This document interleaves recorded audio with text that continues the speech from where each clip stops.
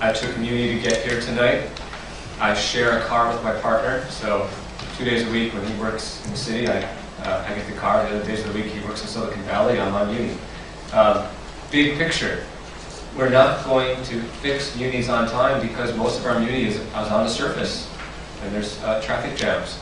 So again, instead of spending billions of dollars on a tunnel to nowhere that doesn't even connect to the existing Muni, we should be tunneling down Geary where it's the most needed.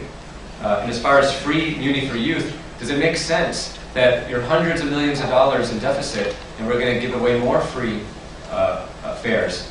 But then people say, well, the kids have to take the Muni to get to school. So then that brings the issue up, why don't we have neighborhood schools? We create policies that just cause more problems in other areas. We need to get to the root cause of why we have this mess in San Francisco. And as supervisor, I will do all that I can to advocate for candidates for school board who are for neighborhood schools. Thank you. Mr. Garcia.